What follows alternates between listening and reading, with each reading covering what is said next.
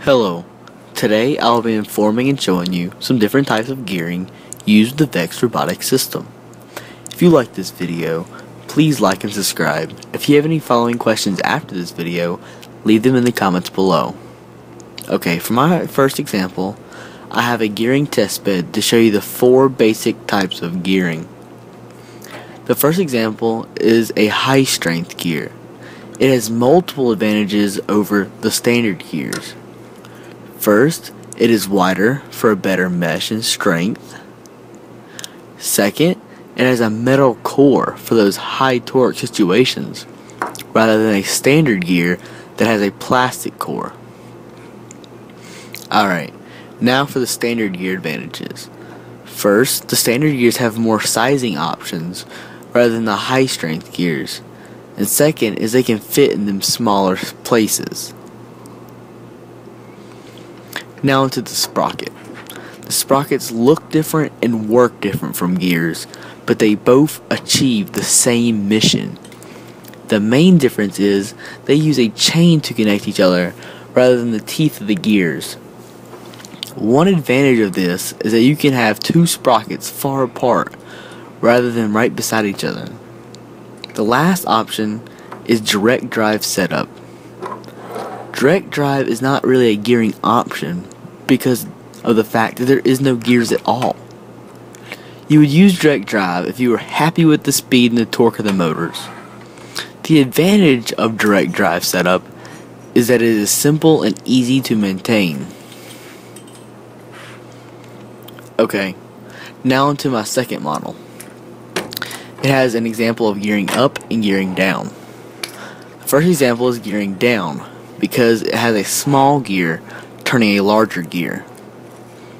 The first gear is the drive gear and the other is the driven gear. The first gear is the drive gear because it is mounted on the axial that is connected to the motor, as you can see from behind. The second gear is the driven gear because it is driven by the drive gear.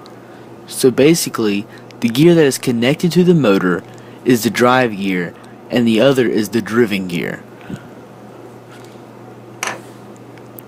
Also, when the gears move, you can see that the rotation of the 2 is reversed. But the real question is, why would you need to gear down? The main reason of gearing down is so that you can achieve more torque.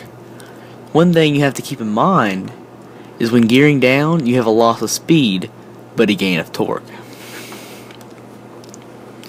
Now onto the gearing up example. This is a large gear turning a small gear. The way I know that this large gear is turning the small gear rather than the small gear turning the large gear is because the large gear is the drive gear. It is the drive gear because you can see that it's connected to the motor. Also, you can see that I use sprockets instead of standard gears.